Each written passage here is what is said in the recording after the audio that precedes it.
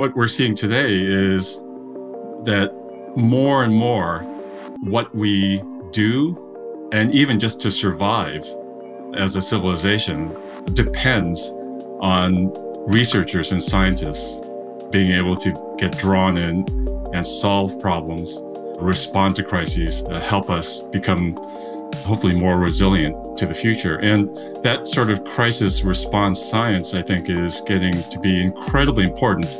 And it won't work if society doesn't trust what we're doing. And that trust is so hard to earn.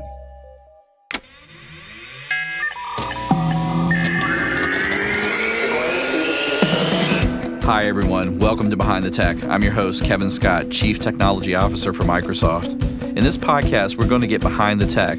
We'll talk with some of the people who made our modern tech world possible and understand what motivated them to create what they did.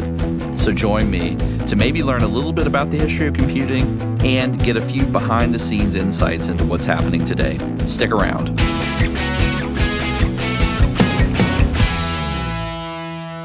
Hello and welcome to Behind the Tech. I'm Christina Warren, Senior Cloud Advocate at Microsoft. And I'm Kevin Scott. And today our guest is Dr. Peter Lee. Dr. Lee is a distinguished computer scientist whose research spans a range of areas, including artificial intelligence, quantum computing, and biotechnology.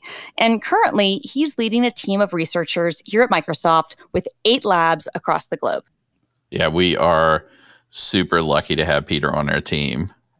I've known about Peter since I was a computer science graduate student in the 90s. So he was a professor at Carnegie Mellon University when I was a PhD student at the University of Virginia. And we were working in pretty similar academic spaces. And I was always a huge admirer of not just his work, but of the work of his PhD students. So it's a real honor and a privilege for me to now be able to work with Peter here at Microsoft. It's a strange journey.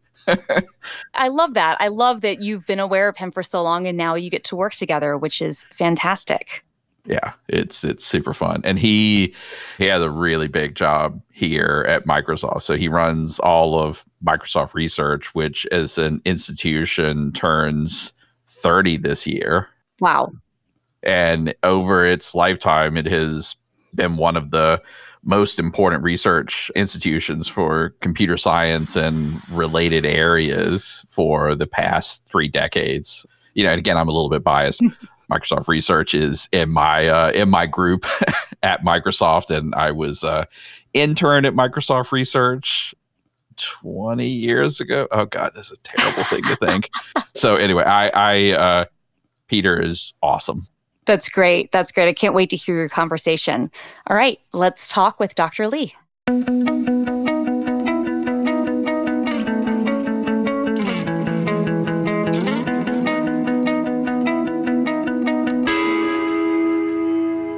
Our guest today is Dr. Peter Lee. Peter is a computer scientist and corporate vice president of research and incubations at Microsoft. Before joining Microsoft in 2010, he was the head of the Transformational Convergence Technology Office at DARPA, and before that, chair of the computer science department at Carnegie Mellon University. He's a member of the National Academy of Medicine, serves on the board of directors of the Allen Institute for Artificial Intelligence, and was a commissioner on President Obama's Commission on Enhancing National Cybersecurity. Welcome, Peter. Thank you, Kevin. It's great to be here. Yeah, the thing that your intro doesn't say is that when you were at Carnegie Mellon, you were a functional programming expert. And when I began my journey as a graduate student, that was the particular area of compilers and programming languages that I was studying. My first PhD advisor was a guy named Norman Ramsey, who went to Harvard and is, I think, at Tufts now. Right. And yeah, and it's a very small community. So, like, you know, even before we ever met, I felt this weird sense of familiarity. You know, like I knew who your PhD students were. I knew your writing. I'd read books you had written and contributed to. So I'm sort of curious to just start at the beginning of your journey, like you as a kid. How did you get interested in a set of things that took you to functional programming? Norman Ramsey, I, of course, know very well, and it's great. And I think in fact, pretty sure I had encountered you while you were a grad student. And so it's amazing how things kind of paths intersect. It is. Well, yeah. So to go back to the beginning, I grew up in a hardcore physical science household. My parents immigrated from Korea. My mom became a chemistry professor. My dad became a physics professor. Wow. And so the joke is, I was a big disappointment to them when I went to college to major in math. We laugh at that, but that is a weird thing in academia, that there seems everybody has a pecking order in their head about which of the disciplines are better than the others, which is sort of just an outrageously ridiculous thing. Well, I think, of course, then I compounded the problem by going to grad school, not in math, but in computer science. Obviously, my parents became very, very proud of me in time. But, it's actually something that I think all researchers encounter, because what researchers do, it's not clearly useful to anyone. People oftentimes don't understand what it is that you and I do, or, people in a place like Microsoft Research do. Society has to actually tolerate the burden and the cost, of all of these great research institutions around the world. And so, we're oftentimes encountering, questions like that. So, as you say, there's a pecking order. So even I grew up with that in my own household.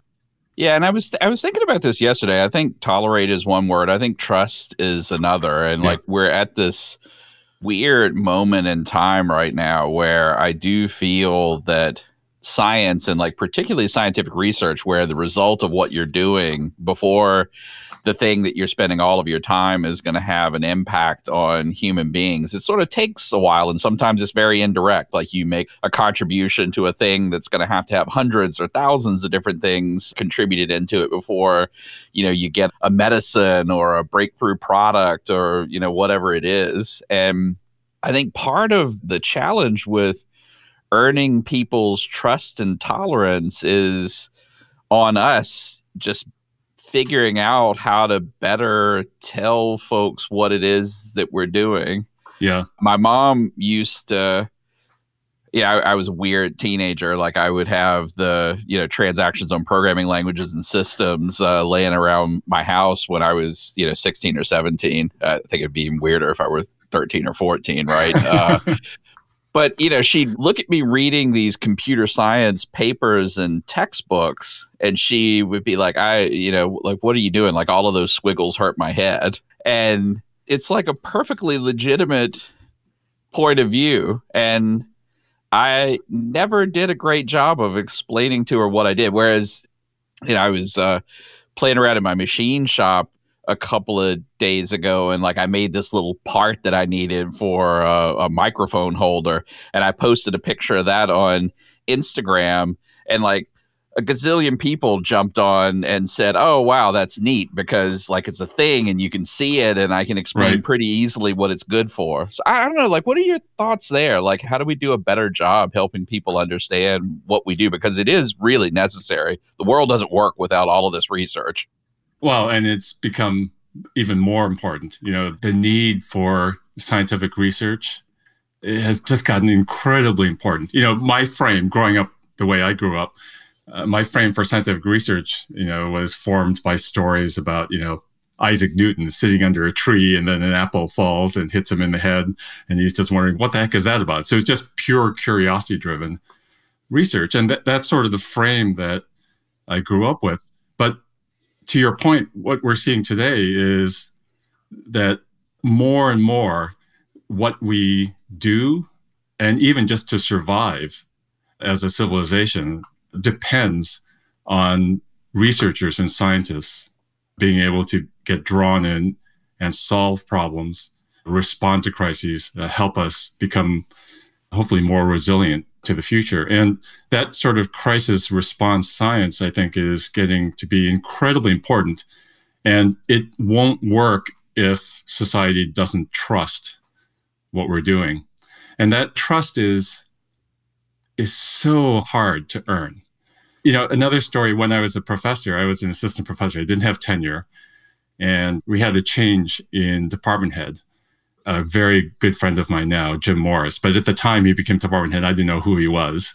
And so he was brand new department head. He was going to have one-on-one meetings with all the faculty. So it was my turn. And he asked me what I did. And I explained all this functional programming stuff to him. And he sort of scrunched his nose and said, well, why would anyone work on that stuff? What is it good for? And I was so nervous about the meeting, I just sort of stammered out, well, it's just so beautiful. And Jim's response was, well, if it's beauty that you care about, maybe you should be a professor in the fine arts college instead of computer science. And that's brutal. I know. And of course, in time, we became really close and even did some research together. But it's that kind of thing where part of what researchers do, there's a portion of it that is sort of curiosity driven, that's searching for truth and beauty. But now more and more, there's another part of it that is really important to like making sure voting machines work correctly, to helping us find, drugs and vaccines for things like COVID-19, understanding, where the next wildfires might happen because of climate change, and all of these sorts of things that are so important. If an asteroid that has the power to destroy life on the planet were to come towards Earth, you're going to call in researchers to try to figure out, how to prevent that from happening. That mode of what we do is just getting so important. And especially at a place like Microsoft Research, where we have an obligation to situate our work in the real world, it's gotten really important. And you're right, how we explain what we do so that people have the trust in us so that we can respond, I think ends up being everything. I want to go back to this idea of doing things because they're beautiful. I mean, it always struck me that you've got many different reasons that you do research. Part of the reason that you do research and you try to tackle really, really, really hard problems is because it's almost like exercise, right? You just need to be in the habit of doing that so that when the moment comes, and you may not even realize when the moment has arrived, but like when it does arrive, that you will be prepared to like actually throw your full mind and energy at a thing and have a higher chance of being able to solve the problem. I mean, another reason I've always thought that working on these hard problems is important is just solving them gives us a catalog of things to draw upon, even if it's not immediately obvious what they're useful for. And what we do know from the world that we live in is everything that we have, like a mRNA vaccine or an AI-powered coding assistant, or like, pick your thing that you think is like a really interesting achievement. We have it because it's a layering of all of these discoveries and accomplishments and abstractions and tools.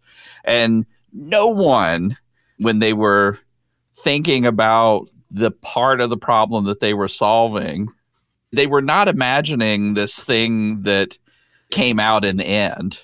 Yeah. And so, like, I don't know, like, maybe there are other things as well, but like, I think working on beautiful problems, hard problems, has a lot of value, even if it's not immediately obvious to everyone else, like why it's important. Yeah, I've always wondered if there's a part of our brains that is like our muscles, that if we don't work them out all the time, they kind of atrophy. But, one other thought that your comments triggered is actually 100 years ago this year, in 1921, a guy named Abraham Fluxner wrote an essay. He was writing it to the board of the Rockefeller Foundation, trying to explain exactly your point, that people work on really hard problems just to satisfy their curiosity.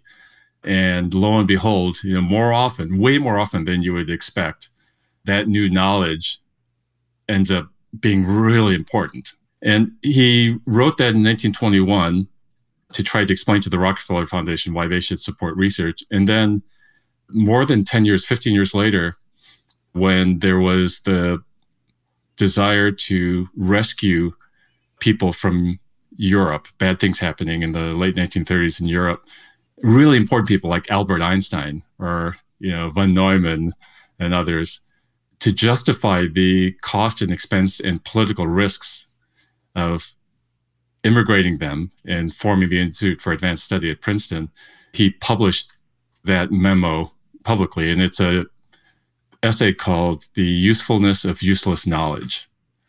And he just ticks through, like, even in this world where really bad things are happening, World War II was brewing and all these other things, there are things that we need to do. There are problems we need to think about and work on. There's new knowledge to discover. And it really matters, and maybe matters even more than ever in the context of a world that's struggling. And I reread that essay, and it's available free online. Just search for The Usefulness of Useless Knowledge. I read it about once a year because it's important. Look, you and I are consumed with helping Microsoft become a more successful company. It's all grounded in the real world and so on. But it's important to not lose a grip on those sorts of enduring values. And so it's sort of a pilgrimage for me. And I swear, you read the first page of that essay and it could have been written yesterday. Yeah. It's that timeless. And it's a little flowery and dramatic to call it the search for truth and beauty, but it is spiritual in that way. At the same time, I think Microsoft Research has a special obligation to put its brain power into the real world. That real world might be far in the future. Like, I know, Kevin, you're thinking so hard about the inevitability that general artificial intelligence will become real. And maybe that's a few years into the future, but it's inevitably going to happen. And so that's situating research in the real world because it's a world we know is going to become real. And so in that sense, we're different than Isaac Newton or Galileo. Mm-hmm. But that doesn't mean we're still not obligated to have a firm grip on these enduring values of research. Yeah, I could not agree more. I mean, like, one of the other things along those lines that you and I spend a bunch of time talking about is how to create the right incentives and culture for people taking the right types of intellectual risk. That I think, trying to solve a hard problem and failing in general, I will go ahead and make this bold assertion, is like more valuable than spending a bunch of time trying to make incremental progress on something that's already reasonably well developed. And that is a hard thing to get people to do. And like, I want to ground it. Like, you have a particular example that I'm familiar with from your days as a Carnegie Mellon professor. So you had a PhD student, George Nekula, who wrote what I think is one of the most beautiful PhD dissertations ever. And it like really affected me as a graduate student. It was this idea called proof carrying code. And that is a risky idea to let a PhD student go pursue because he could have failed. And, like, you have to have a dissertation at the end of your graduate studies to get that PhD. So talk to me about how that happened and like, what can we learn from good examples like that? Or Mendel Rosenblum is another example. Like, his resulted in, a ton of the virtualization stuff that we have now and like VMware and whatnot.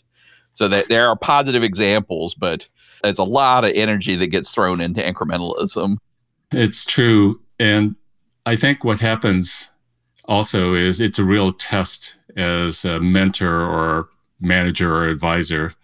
I think part of the struggle for you and me is sort of the tension between, like, you and I are opinionated. We have our own clear ideas. And it is not the case that the people that work for us across Microsoft Research share our points of view. Correct. Which is a good thing. Which is a good thing, but it's still really hard. And when I was a professor, I started off my career as an academic thinking, wow, I'm going to be able to, work with these graduate students and form them all in my own image. And, they're going to amplify, how I view the world and the kinds of scientific research I like to do. And it'll all be grand and glorious. And of course, you learn pretty quickly, it just does not work that way. Well, there might be some second-rate graduate students that do that, but at Carnegie Mellon, everyone is first-rate. And, wow, they have their own opinions. And no, they're not going to just take my lead on things. And so George Nekula, was one of those students. And he had this idea, which you refer to as proof-carrying code. And it's true. I thought he was really on the wrong track, that this would be just way too difficult. The first drafts of some of the early papers and proofs that he wrote, it would take me less than 10 minutes to find horrible bugs in the proofs. They would be simple little proofs, less than 10 lines long, and they would be wrong. And so it just sort of cast doubt over the whole thing. But you have to decide, are you going to give the freedom to fail here and learn and grow from that or not? And one of the golden rules then to translate to our current jobs that we have now is to decide, are you betting on the person and their commitment to something, or are you betting on the idea? Yep. And time again, you learn that you're better off trying to make an assessment of betting on the person than on the idea. And that makes it then super important for us to make sure that we're viewing things fairly, that we're not engaging in any kind of favoritism or biases. Ultimately, when we're leading research, what we're doing is we're trying to understand where is the passion and the commitment to really go deep, to follow through. If a researcher came to me and said, I have a better idea for growing cabbages faster, I might think it's a crazy thing to work on. But if that passion and that drive to really, really go deep is there, I have to really stop myself and decide, well, maybe it's worth giving a little bit of time and rope for this to play out, because you just never know, where the next big thing is going to come in. George ended up writing an amazing thesis, became a professor at Berkeley, then, went into industry, and, he's had amazing impact and amazing career. Yeah. I think you make such a brilliant and important point around betting in people, not ideas. And this other thing of like giving people the ability to fail is also important. The learning that I have been able to get in failure is so much more powerful than the learning that I get in success. And the fear of failure is just a terrible thing. Right. I mean, it really is crippling. It is. And it is painful. They are growth experiences. Satya Nadella, our CEO, talks about the growth mindset. And I joked with him once that growth mindset is a euphemism, because when you grow through failures, it's incredibly painful. Yeah. I think we've all had failures that have made us want even just to give up. There have been times I've thought about quitting from Microsoft because of a failure. And then you somehow you lick your wounds and you find a way to overcome it, and you find out that you emerge as a better person for it. Yeah. I had a boss a while ago who was running a part of a business that was responsible for just enormous amounts of money. And so whenever you made an engineering mistake in this part of the business, it wasn't, reputational loss or, like your pride was wounded because something went down and then you had a tough time debugging it. No, like failures in the things that he was responsible for, like the meter started running on the dollars that were going out of the door. And he invariably, like, we made mistakes. It's impossible not to make mistakes when you're building complex systems. He would be very calm and collected. It never made anyone feel bad about, this colossal amount of money that was, just being lost. And, he would patiently guide everyone through the crisis. And then, at the end of it, ask us like, okay, what do we learn from this? It's like the real tragedy here would be to have experienced this and not have learned anything at all. Like we can't let this crisis go to waste. Yep.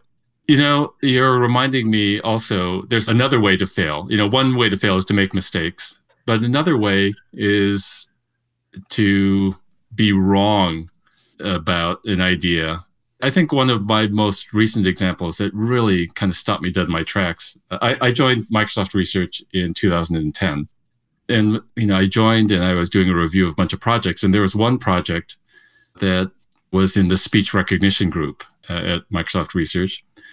And, in 2010, everybody knew that the way to do speech recognition was to use some form of hidden Markov models. Yep. And so, or Gaussian mixture models.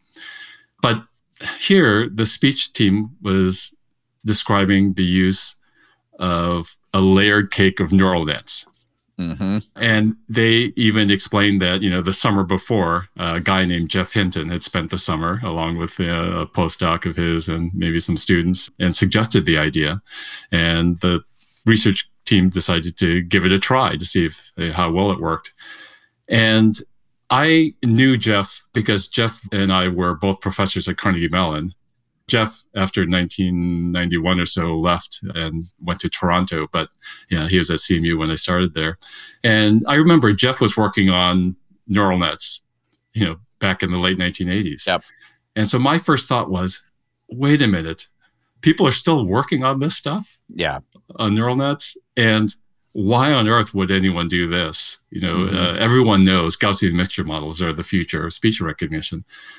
And of course, 3 or 4 months later, when the engineering results came in, we realized, wow, we have a real revolution here because it just works so well. And then maybe 6 months after that, Andrew Ng and Jeff Dean over at Google showed that the same things held up for computer vision. Yep. Look at where we are 10 years later. It's amazing. But I've reflected that if I had been hired to Microsoft Research a year earlier, none of this would have happened. Yep. And it just makes you think, how many times have I inadvertently held the whole world back by making a judgment like that? It's one of those near misses that really makes you think. Yeah, and it's a hard thing because even at a company like Microsoft that invests a lot in R&D, we still have finite resources and you have to have some way to focus.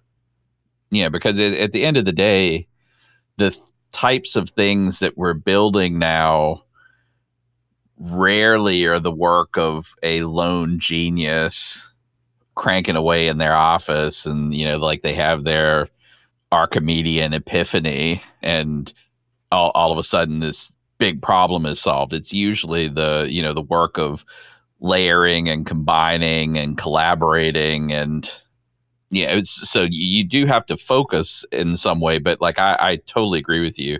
And in a certain sense, Jeff Hinton is almost heroic in the extent to which he stuck with that idea because people, I think now, you're just oh, deep neural networks, this is clearly the way, it's the same way that the hidden Markov models and the Gaussian mixture models were clearly the way that you did speech recognition 20 years ago. Or 10 years ago. Yep. I think both 20 and 10 years ago. But, just as obvious as that was then, it's as obvious now that this is clearly the way that you do computer vision and speech recognition, natural language processing. In 1991, not obvious at all. In fact, quite to the contrary. I remember AI throughout my entire academic life, which was off and on from 1990 until 2003 when I joined Google. AI was not the hot thing to study. Right. And neural networks, particularly so, were this sort of weirdly looked upon thing. And yet, he was convinced that this was something that had merit and stuck with it and had to listen to all of the people for years and years and years telling him he was wrong, and then all of a sudden he wasn't. And, he helped catalyze this huge amount of progress and like now has a Turing Award. Well, this sort of relates back to what we were saying at the start of the conversation, because there is a stick-to-itiveness in all of this, in the face of a lot of doubts or even skepticism. And I think it actually even relates to the trust issue that you raised earlier, because there's something about that, when you demonstrate that sort of commitment, it's one path, one ingredient in earning people's trust. If I think about the speech group 10 years ago at Microsoft Research, they probably, in the back of their minds, maybe it wasn't conscious, but they had to think, well, maybe this is worth a try. After all, this guy, Jeff Hinton, has been at this, for more than a decade. And, earning trust in that way, I think, ends up being maybe one ingredient in all of this. And then, it all does come around to more urgent priorities. Like it looks now like some of the things that we need to be able to do to remove carbon from the atmosphere, or, find drugs for global pandemics faster. These sorts of things, it looks like they're really going to depend on things like deep neural nets in a really fundamental way. And thank God that people did stick to these ideas and were willing to experiment. Yeah. The really interesting thing that wasn't obvious to me even when I started doing machine learning work in 2003 is, so I left graduate school before I finished my dissertation, which was on dynamic binary translation. So I was doing a bunch of like deep systems-y stuff to try to figure out like how much information you could recover from a executing stream of binary level instructions. Could you do alias analysis like with high enough precision that you can do any sort of like memory safety analysis at the binary level, and like a whole bunch of other things like that. And I stopped doing that and went to Google and pretty quickly was doing machine learning stuff. And I thought I would never, ever use any of my compiler domain specific knowledge ever again. And like one of the things that we're seeing right now with the deep learning revolution is that there's a whole bunch of really interesting algorithmic stuff happening in how you architect these neural networks and, like what you do with data and whatnot. But the systems work that sits beneath it is very reminiscent, to me at least, of 90s era high performance computing and high performance systems software work, because we're building supercomputers to train these things. Like it's a bunch of numerical optimization. It's like programming languages matter again. And like they're very interesting sorts of programming languages, often built on top of other PLs. So I don't know. It's like, this is another lesson for me. Like, things just seem to come around. Yeah. Well, it makes perfect sense, because when we're talking about machine learning and AI systems today, they are staged computations. Right at the highest level, there's the training stage, and then there's the inference stage. But then when you break those down, each of those big stages are broken down into smaller stages. Mm-hmm. And whenever you have that staging, all of those sort of dynamic compilation ideas become super relevant. Yeah. It becomes sort of the key to making them practical and affordable to run at all. Yeah, and a bunch of these computations, like the way that you express some of them looks very functional, and like there are a bunch of like functional language compilation ideas that are useful now as well. Yes. Really interesting. It is. In fact, it is functional. I mean, you're operating over some large network, and each one of these stages is referentially transparent. You can remove one stage and replace it with another one, and there's a modularity there, which is purely functional. Yeah, and it may be the most effective demonstration of the power and the promise of functional programming that anyone has ever had. Because the beautiful thing about these machine learning training programs that you express in something like PyTorch is they're short, they're functional, mm-hmm. and they're brief and concise, and you understand exactly what they're saying. It's not like you're writing hundreds of thousands of lines of imperative code to build a transformer. It's like usually a few hundred or a very small thousands of lines of code that you're writing. I find it really interesting for people who are working on the cutting edge of machine learning and AI. They have to be multilingual today in terms of programming languages. They have to have a facility to work back and forth between the mathematics and the algorithms and the systems kind of architecture kind of all at the same time. And then increasingly, they have to be sensitive to fairness and ethical issues. And if you just think about the growth that a human being has to go through to be able to kind of think through that span of things, it's no surprise that those people are rare today. Hopefully, they'll become much less rare 5 years from now. But right now, they're kind of hard to find. And it's also no surprise that more and more of the most brilliant minds on the planet are drawn to this field. Yeah. It's not just the goal of artificial intelligence, but it's the fact that it kind of covers all of these different things to think about in such a wide span. It just attracts a certain type of brilliant mind. Well, and I think it also points to how important it is to have a computer science education for either undergraduates or graduates, where you really are getting people exposed to a very wide range of ideas, like everything from like classic ethics, all the way to pretty serious, statistics, linear algebra, and differential and integral calculus, to, just sort of the core ideas of computation. Yeah. And I think it's less important that like you graduate with a 4-year degree and you the particulars of a programming language and all of its, accordant APIs and whatnot.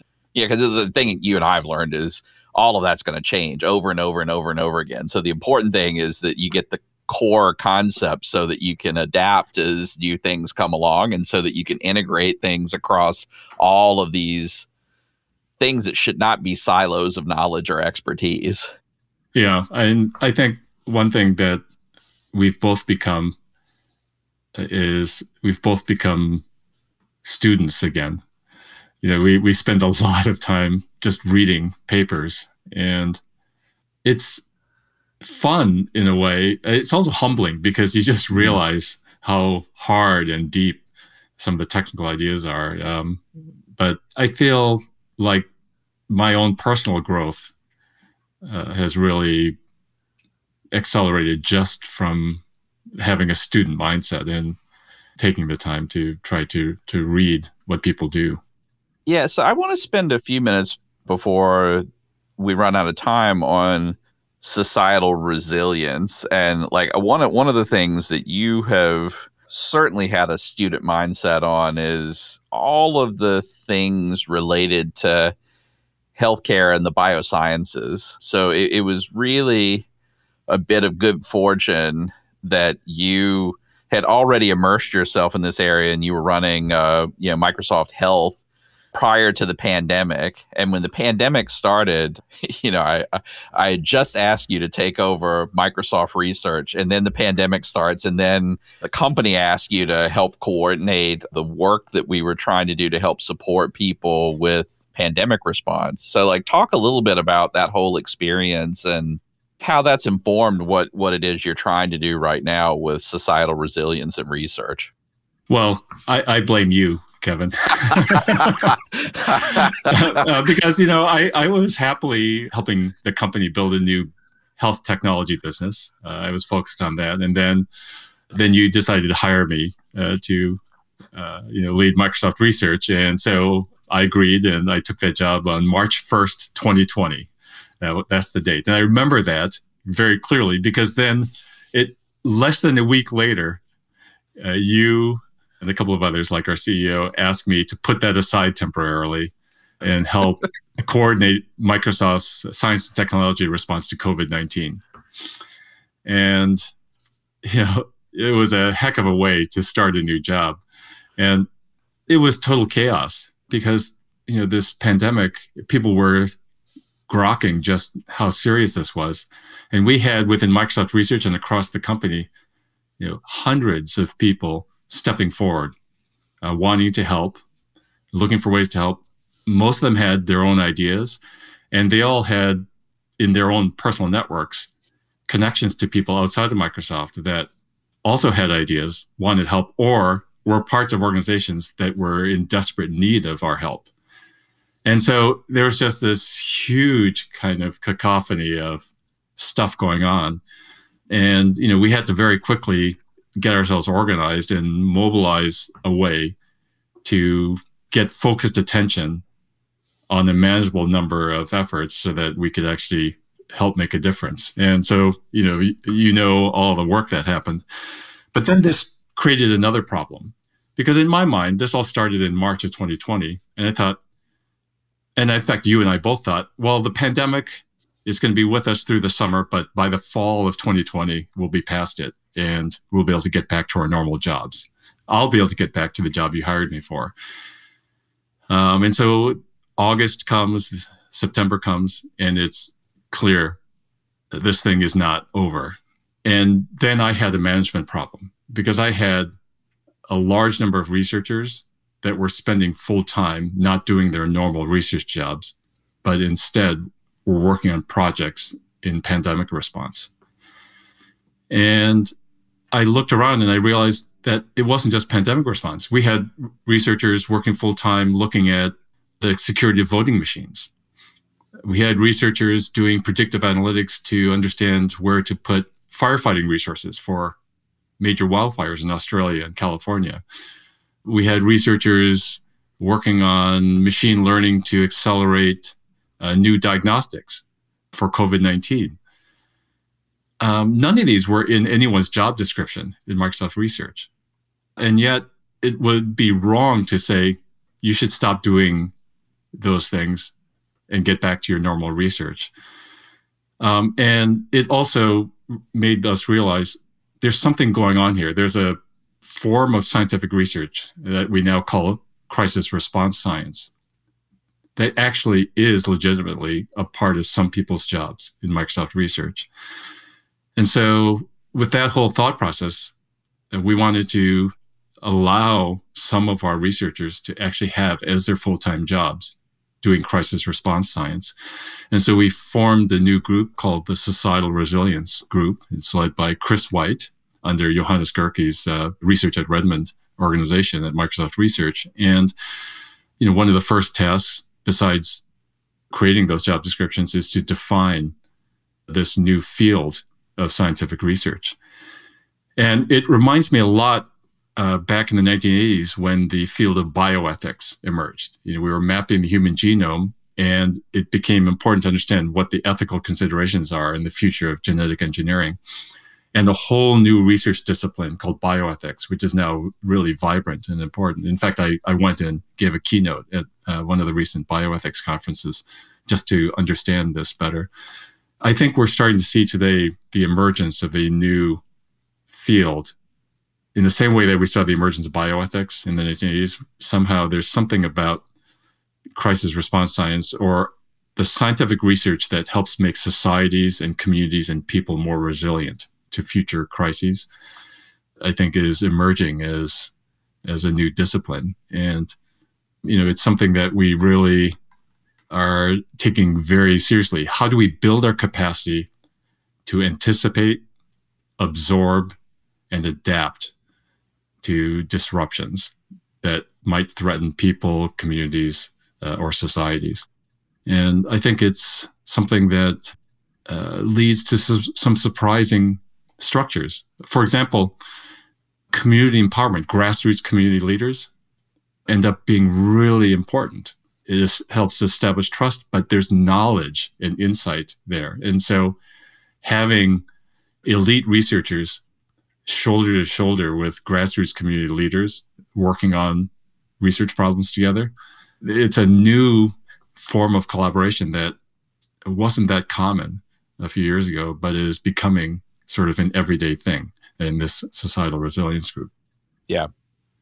I'm really happy that you've found a way to structure all of this energy that and enthusiasm and intellect that people want to be able to focus on these problems, because I fully agree with you that we are facing a increasingly complex world, which isn't necessarily a bad thing. It just sort of is. Like, there are more of us humans now. I was thinking about this the other day. Like, there are twice as many humans on the planet in 2021 than there were in 1972 when I was born. Actually, a little over 2x. And yeah, population growth is slowing down, but like we won't hit peak population, I don't think, until the end of this century or later in the century. But where the population growth is happening is interesting. Like what the impacts of climate change on the conditions for those parts of the growing population is interesting. I mean, like, even the basic thing that you just mentioned, like these grassroots organizing things, like one of the things my family foundation wanted to do throughout the pandemic is we're focused on how to break systemic poverty cycles, like the things that hold generation after generation of families into structural poverty. And we were trying to figure out how to, as quickly as possible, get these underprivileged kids in a bunch of the communities that are our communities here in Silicon Valley back to high quality education, because that is one of the things that, you know, that holds people in poverty. And like, you know, you've got a whole bunch of things that you have to do to get education to resume safely in a pandemic. And like one of those things is like, you got to get people vaccinated. And the way trust networks work, like the way that people get to a level of comfort in taking a vaccine or like a medicine that didn't exist 24 months ago is really different. So for you and I, the trust networks are fundamentally different than they are for other folks. And grassroots networks are very, very important there. It is. And, you know, you end up getting trust in lots of different directions. In pandemic response, one of the things that we got involved in is a loose coalition of organizations and people referred to as the fight is in us. And so this was looking at the importance of convalescent plasma as a treatment for COVID-19 patients. And, you know, if you're the US government or if you're a big corporation like Microsoft and you step into some community somewhere in the world, you don't automatically earn people's trust at all. And that trust is actually not warranted because we also don't understand everything that's going on in the context of those communities. And so in the fight is in us, that coalition, yes, it included big tech companies, you know, like Microsoft. Uber was involved. It involved big healthcare organizations like the Mayo Clinic and Johns Hopkins Medicine and so on. But it also included grassroots community leaders, you know, people like, you know, Chaim Leibovitz, you know, who's a community leader in the Hasidic Jewish community in New York City, or, you know, Joe Lopez, you know, who's in the Hispanic community in the Houston area. And these people were absolutely first-class citizens in this coalition and actually emerged as real leaders, not just for relationships, but actually contributing to the science. Yep. Actually earning, you know, named recognition on scientific research papers. And so it's an element that I think is going to be incredibly important, because when you're responding to a crisis, yes, there's a research component, there's a science component, there's a financial component, but there's also a political component to these things. Yes. And so you have to find ways to be inclusive and work together in order for any of this to work. Well, I mean, this is one of the interesting things to me in general. So I do think that there is crisis response research that is thinking about what the trends are in human society and in technology and science, so that we focus our research efforts and build a toolkit of ideas and concepts and actual scientific artifacts and tools. But there's also this component that blurs the line between science and engineering and politics and sociology and all of these things. And I think these lines have been blurring more and more over the past decade or so as technology's had such a large impact on society at large. And it may sound like a small thing, but I think, one of the very encouraging signs to me is that you can have people from all of these different disciplines participating in these works as equals. And it sort of goes back to this, this thing we were laughing at earlier, like this, and you have a different telling, like, mathematicians think they're better than the physicists and physicists think they're better than computer scientists, right? But you just can't have that in crisis response research. Like, everybody has to have a full seat at the table. That's right. I think one of the biggest challenges is that normal scientific research, when it transitions to the real world, it has the luxury of time normally. So like if there's a new drug to treat some disease, you go through a whole bunch of trials, you publish papers, it gets debated at conferences, and over a course of, say, 5 to 10 years, it gets thoroughly discussed and the scientific consensus emerges. When you're dealing with a crisis, that luxury of time evaporates. Yeah. And so another reason that crisis response science, I think, is a different discipline is because of that. And if the crisis has the power to bring down power structures, bring down governments, like a global pandemic has that power, then it also becomes political and very public. Yeah. And all of the debate that normally happens in the kind of cloistered halls of academia and big research labs like Microsoft Research, it becomes exposed to the world. All the sausage making gets exposed. And so I think as researchers and as research community, we're all going to have to learn how to do that well and do that correctly.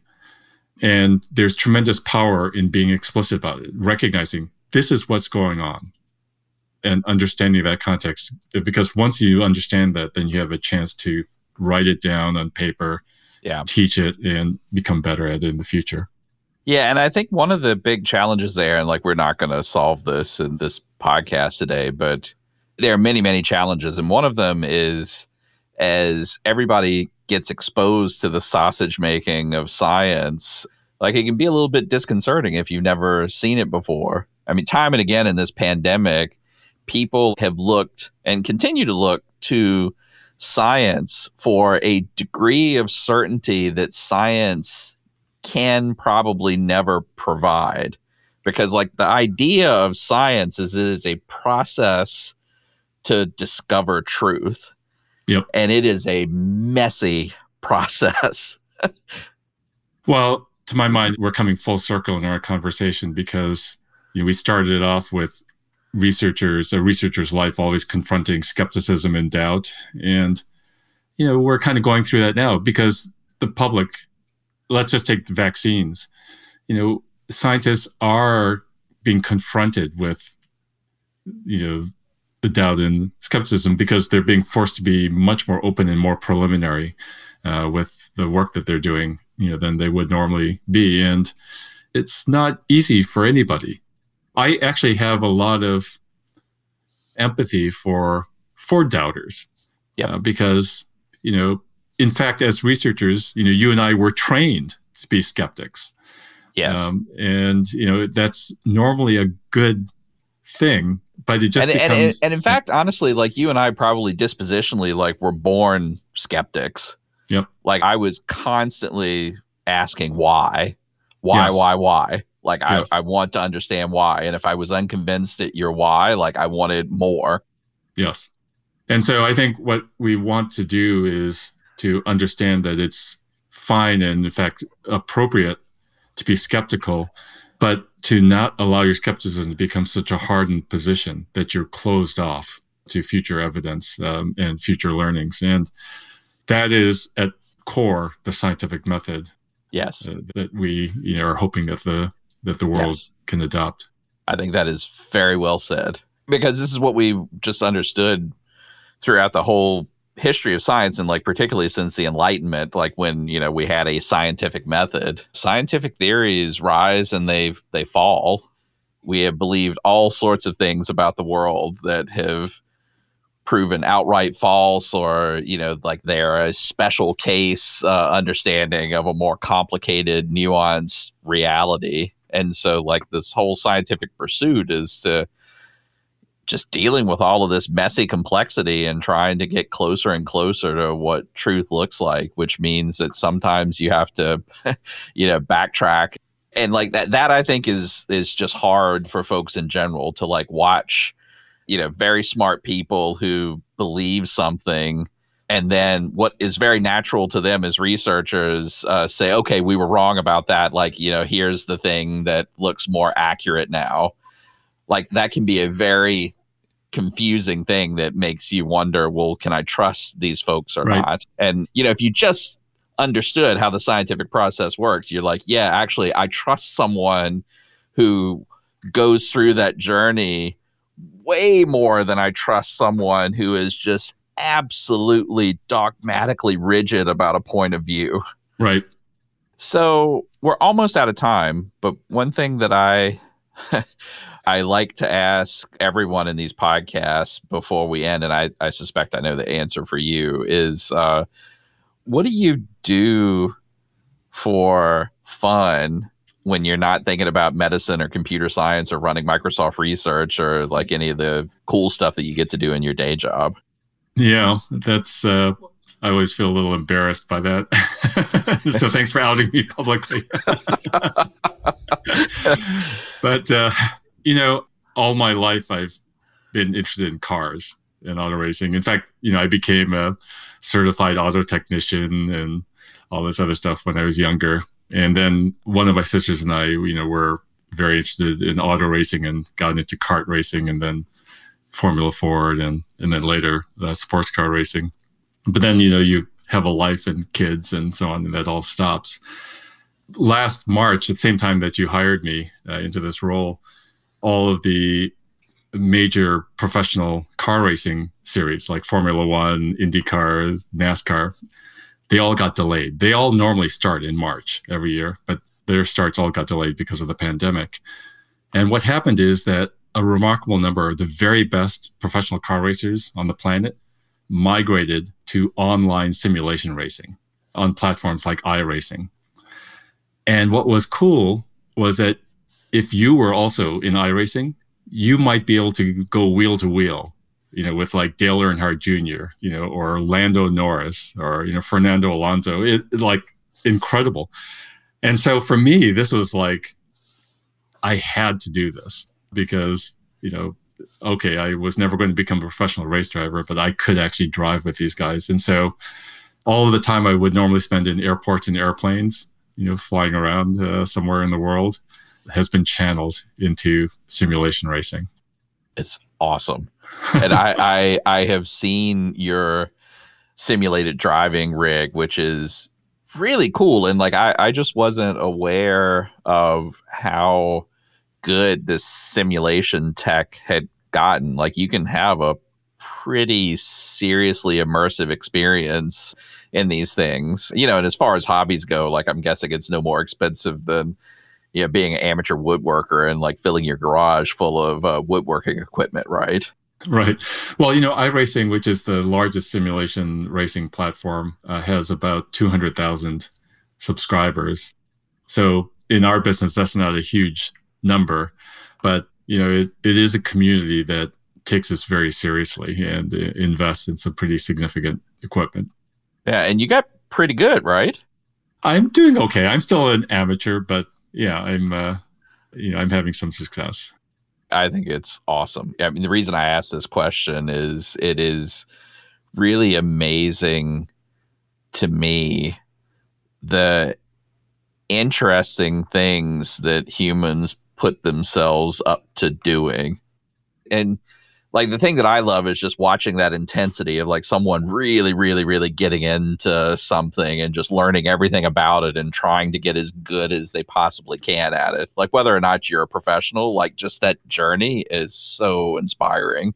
Well, these things intersect because I should publicly thank you. You've 3D printed some nice parts for my sim rig.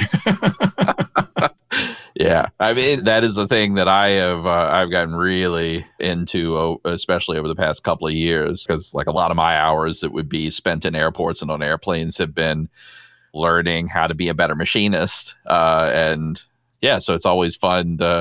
It's always fun when things can intersect. Well, someday maybe we'll both retire and we can form a business that makes immersive simulation rigs for people. Yeah, that would be awesome. All right. Well, I think we are officially out of time. This was so awesome, Peter. I am, obviously on behalf of Microsoft, I'm very grateful for everything that you do, and like especially the extent to which you went above and beyond over the past year to help the world with pandemic response. Like just as a human being, I'm super grateful for that. And like as always, this has been a super interesting conversation. Well, the thanks is all mine. I think working all together like this, it's allowed us to accomplish a few things. Awesome. All right. Well, with that, thank you so much for your time. So that was Kevin's chat with Dr. Peter Lee, Corporate Vice President of Research and Incubation at Microsoft. What an amazing conversation. Yeah, I thank you. I always enjoy chatting with Peter. We share these roots where from earlier in our careers, like we were experts, he more so than me by a mile, in a particular flavor of computer science. And he just transformed several times over the course of a career, which is sort of an interesting thing that we all do. Mm-hmm. But it's sort of culminated in this very interesting place, and like particularly over the past 18 months, he was just sort of in the right place at the right time to be able to really apply all of these things that he's learned and all of his leadership skills to helping with crisis response with research, and using that even as a pattern for like how to systematize a new type of research. So hopefully we can be better prepared for the next set of crises that inevitably will come. Yeah, no, I thought that was so interesting and obviously so great for the world and for us that he was in that kind of right place at the right time. But I was really struck, given his background, and it makes sense because he is, he was a professor and he has had, as you said, this distinguished career across different areas. But I love how he was talking about his student mindset and that he never stops reading and learning and trying to figure out the next thing. Yeah. That's amazing. The world is, in my opinion, infinitely fascinating.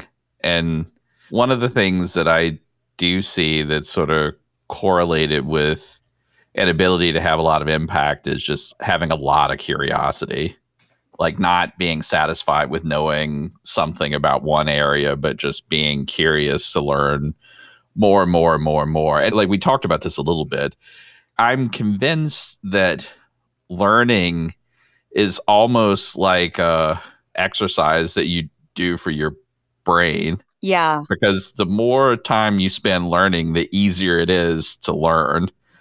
And so just having that student mindset throughout your life and like not just saying, okay, well, that stage of my existence is over with and like everything's going to be in stasis now. That is not a winning strategy for the complicated world that we live in. No, it's not. It's not. But it's interesting because, and maybe this is just anecdotally, but I do run into people who I think sometimes are afraid or feel like, oh, well, good. I've reached this certain stage. I don't have to learn anymore. So, seeing someone like him who obviously has this insatiable curiosity and has this student mindset, and then take that from a leadership perspective and take that into the areas in the groups that he runs, I think is really fantastic. Yeah, I totally agree. Helping other people become better learners and encouraging the curiosity that I think we all have in us is a really important leadership trait.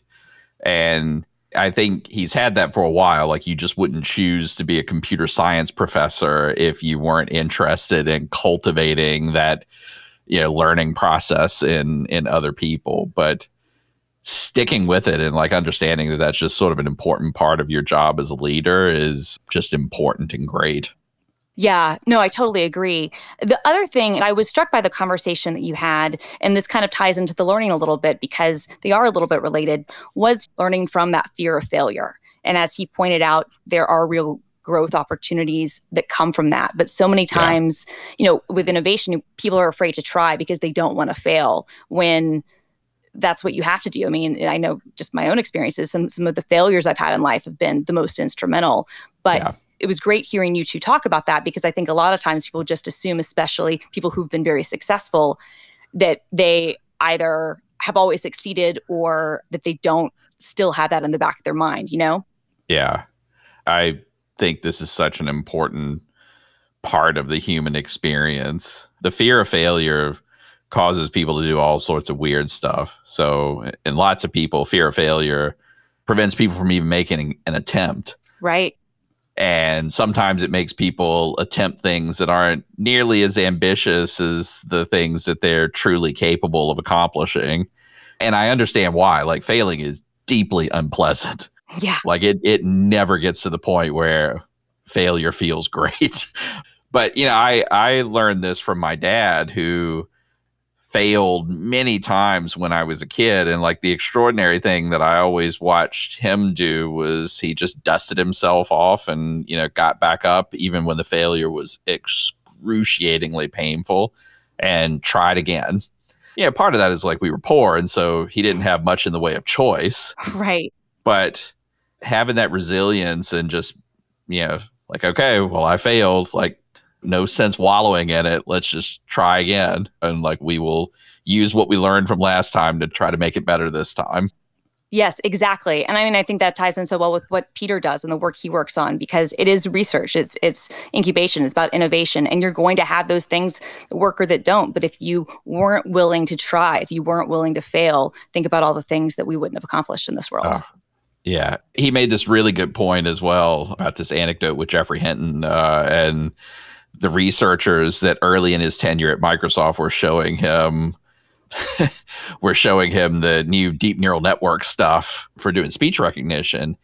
And, it's another aspect of this sort of failure mindset. Like, watching people do something that is against the norm, that is unusual and new, and sort of saying, look, these are really smart people. I'm going to trust them to let them potentially fail in the attempt at something interesting, versus like, oh, I'm going to protect them from failure by shutting this down now.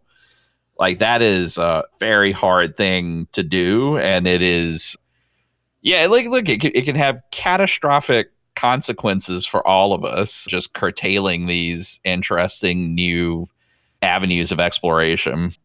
Yeah, exactly. I mean, I'm so glad that because of who he is, he was able to let them do that, because think of all the innovation and all the massive changes in the neural nets and in the speech recognition that we might not have, if they hadn't taken those chances. So I love that. So great.